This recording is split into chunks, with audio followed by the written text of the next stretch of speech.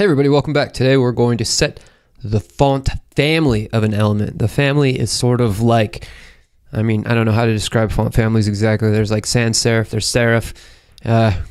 It's all calligraphy stuff. If you wanted to set your H2 elements font to sans serif, you would use the following CSS, sans serif. So it asks us to make all our P elements use monospace font. This is a great example as opposed to the last example where we just changed the font a little bit. The monospace will show. While we're doing this, I want you guys to pay attention to the P elements. They're here, here, and here. We're going to add the font family just either above or below the existing one.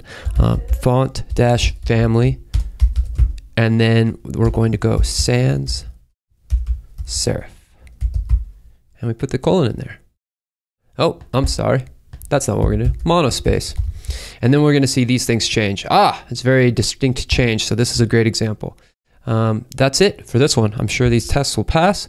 Thank you for watching. Please like, comment, and subscribe. If you just hit the like button, that helps a lot. If you found this video useful, please share it with some people, and that's the best way to support the channel. Thank you guys for watching. We'll see you in the next piece.